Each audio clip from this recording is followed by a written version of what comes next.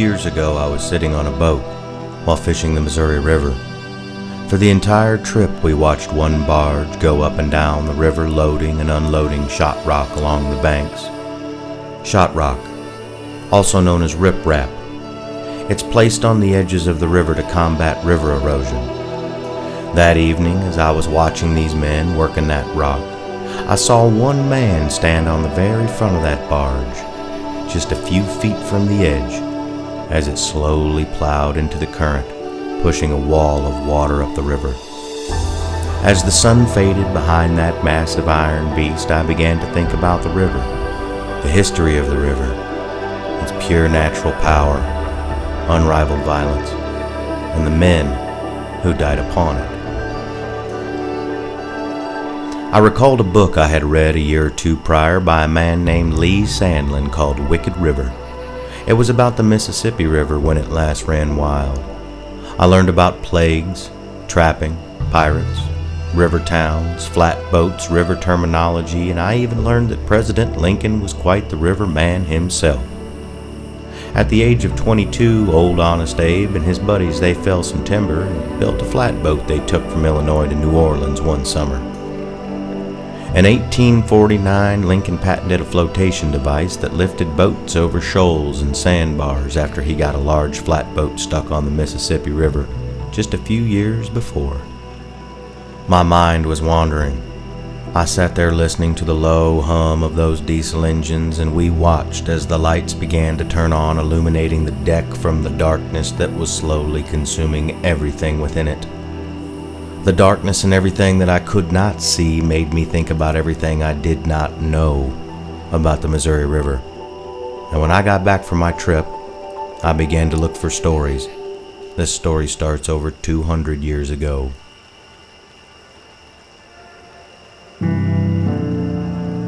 The year is 1828, just off the bank of the Ohio River in Louisville, Kentucky.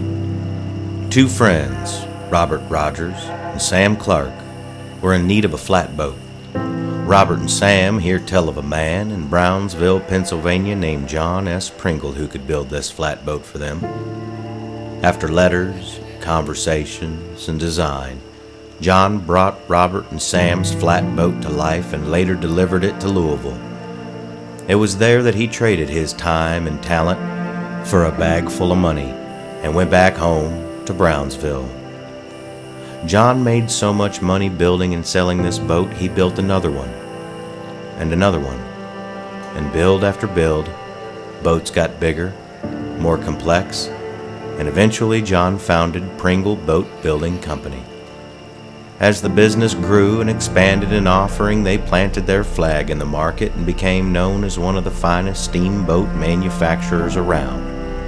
Over time, nearly 30 years had passed since John sold his first boat to Robert and Sam, and in 1853, Pringle Boat Building Company christened the hull on the brand new Arabia.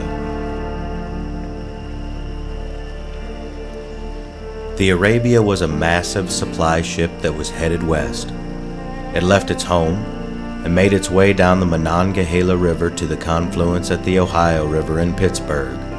From there, down the Ohio River to the confluence at the Mississippi, up the Mississippi, to finally land in its home port of St. Louis, 1,100 meandering river miles away from where it was built.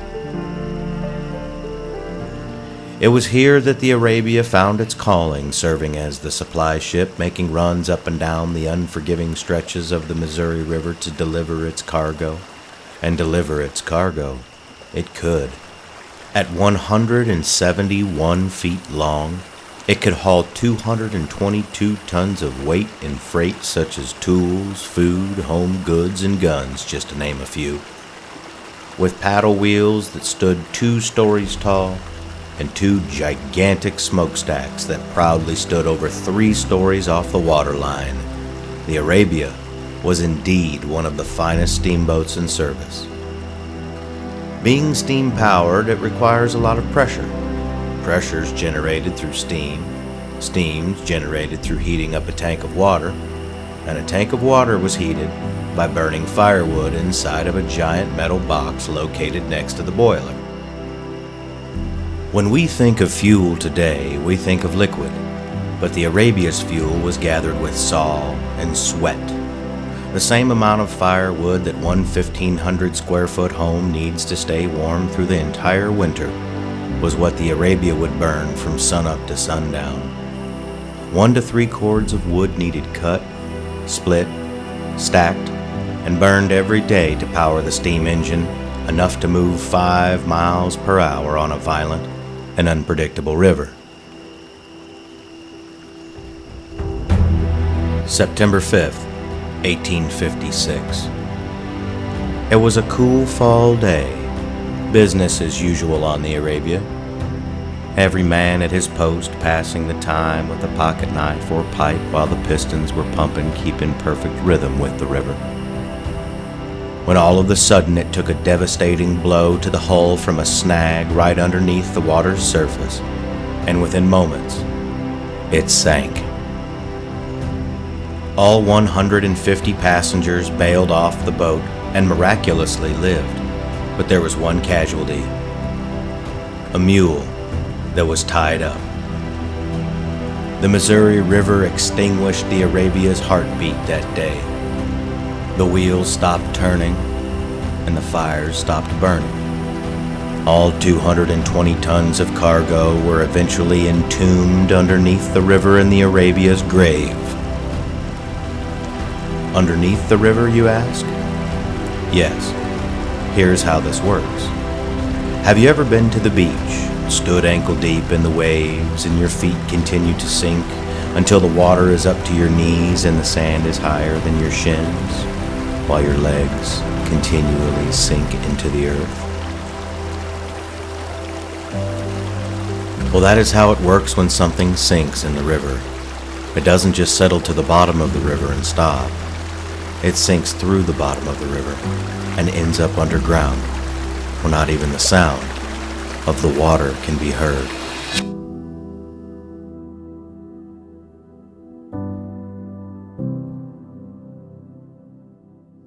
Now let's fast forward 132 years.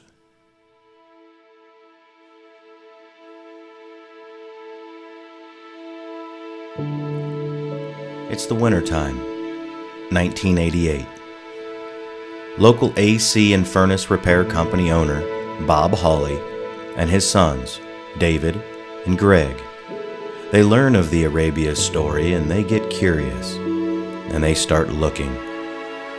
They finally discovered the boat's location.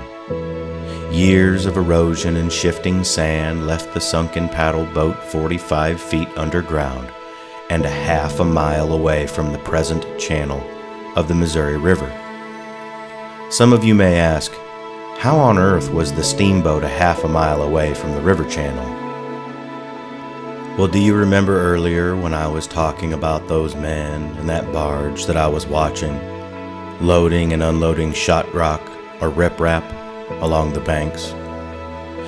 You see, if the banks are not lined with rock and man does nothing to intervene, years of currents, harsh weather, and water levels will erode the banks, move the dirt, and ultimately change the shape and location of the river channel, and that is exactly what had happened.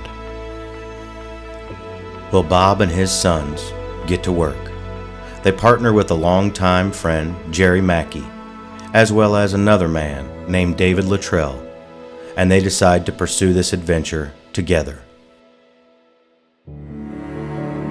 One day they showed up with machines and they began to dig, and together these 5 men set out to recover the long-lost Arabia. The 4.5-month excavation resulted in the discovery of the largest collection of pre-Civil War artifacts in the world. Beautiful glass bottles illustrate the care that was taken in producing containers for ordinary contents, such as liquor or ketchup. Small-mouthed bottles contain preserved fruits for pies, as well as bright green sweet pickles. They were still edible. These, along with buttons, beads, clothing, tools, weaponry, and all of this was found aboard the sunken ship. These treasures are now housed at the Arabia Steamboat Museum in Kansas City's River Market. It's a collection that reveals details of frontier life seen nowhere else. A visit to the museum is a glimpse into the past. The contents of the Arabia's cargo can fascinate a visitor for hours.